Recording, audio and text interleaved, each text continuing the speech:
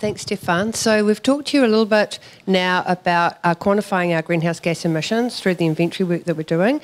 We're going to move now on to a couple of mitigation topics. So the next speaker is Suzanne Rowe. She's based at our Invermay campus. She's a senior scientist in the animal sciences group, and she's going to be talking about low methane emitting ruminants.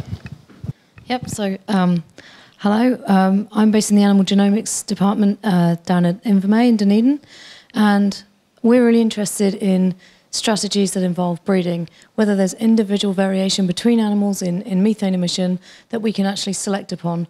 We can exploit those differences and breed a new generation of animals that emit less methane.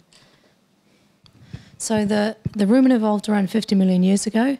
It's a symbiotic system, and the ruminant provides a warm, safe, anaerobic environment. And in that environment, we have microbes. And those microbes basically break down cell walls. They break down indigestible parts of plants that the animal could not use for energy in any other way. This is a fermentation process. So the food comes into the rumen, it's broken down by the microbes, and in that fermentation process, energy sources are produced for the animal. So these are what we call volatile fatty acids, and at the same time there are byproducts. And one of the main byproducts is hydrogen.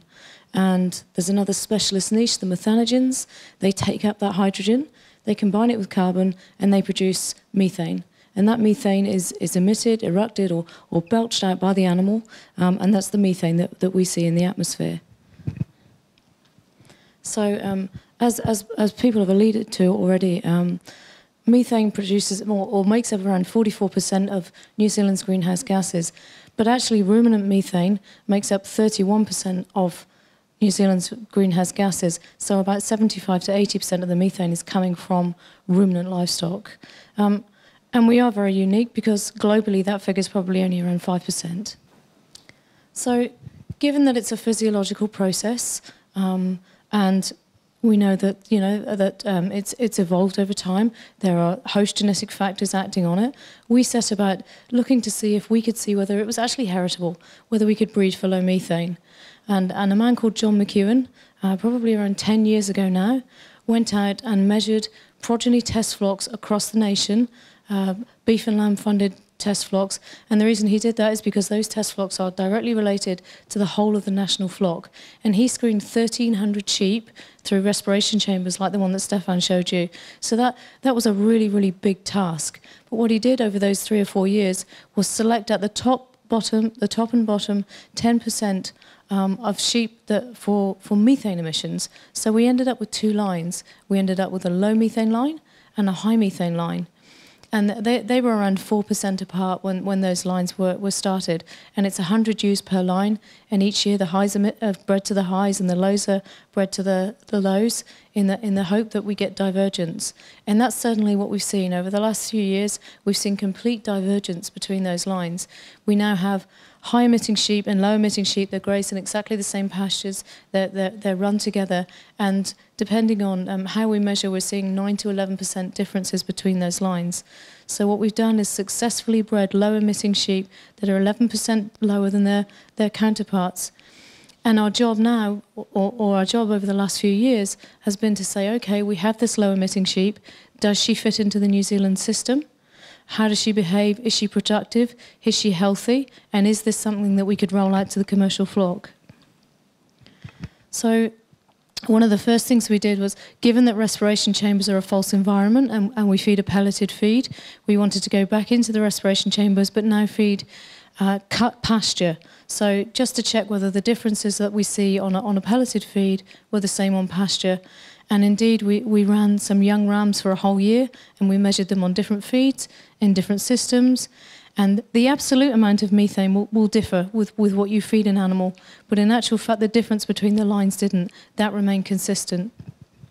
When we looked at the physiology of the animals, we see that they are actually different. So that the low methane animal has a rumen that's roughly around 20% smaller than a high methane counterpart. The rumen is smaller, but it has more papillae and they're denser. So actually there's a different structure in the gut. So we see the same surface area, but we see a different physiology. And when we look at the actual microbes, those microbial populations that are residing in the rumens, they're also different. So the low methane animal has a different combination of microbes that make up that community in her gut than the high methane animal. And this in turn leads to different outflow, different proportions of the energy sources that we see. So the low methane animal actually has less acetate, more propionate, and a different energy profile, different sources for her energy than a high methane counterpart. And we actually see this in product.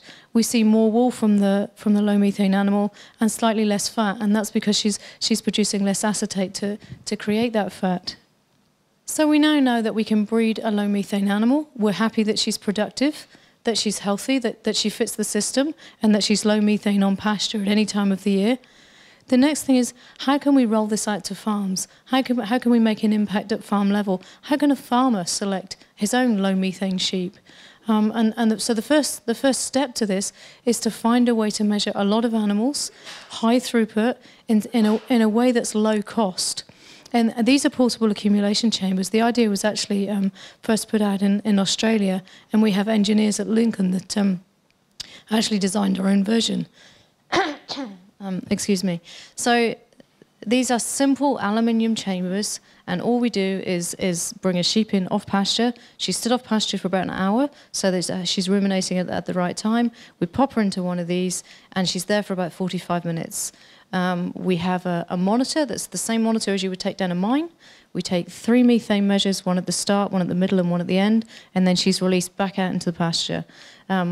We take another measure 2 weeks later, and we've actually found that doing this is just as effective as measuring one in a respiration chamber, and it gives us a ranking for that animal for the rest of her life. So she ranks the same, and we've measured animals, through their life. She ranks the same throughout her life. So we now have a 1-hour measure that ranks animals for us. Now that's all very well in a shed on an AgResearch research farm, but how do we take that out to the nation? And what we've actually done is mounted these chambers onto a trailer. There are 12 units on this trailer. Give it a wave if you see it go past you on the motorway, and we can take this out to farms and we can measure animals on breeders' property. Now, we're not going to go to every property and measure everybody's animals. That's also impractical. But what we can do is measure enough of the nation's sheep that we can then have a genomic prediction value, a genomic test that will predict methane. And that means that when a farmer gets his breeding values for production, he can also get a breeding value for methane.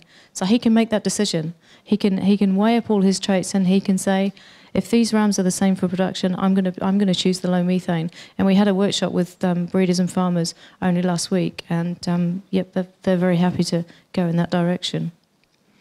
So just to summarise, first of all, we confirm that methane emissions is a heritable trait. There's a physiological underpinning. It can be passed on to the next generation. We've seen no detrimental side effects to date in these extreme lines. In fact, we've only seen advantages. It's a small difference. There's a potential for lowered absolute emissions of about 0.5% to 1% per year in the national flock. But that's permanent, and it's every year. I like to say it's like your KiwiSaver or your credit card. You know, it's cumulative. It sneaks up on you. And we're now going beyond the research farm. We're looking for low-cost ways to measure many animals so as we can take it out to the national flock and have a real impact. With the key objective is an accountable, measurable method to reduce emissions that's attributable at the farm gate.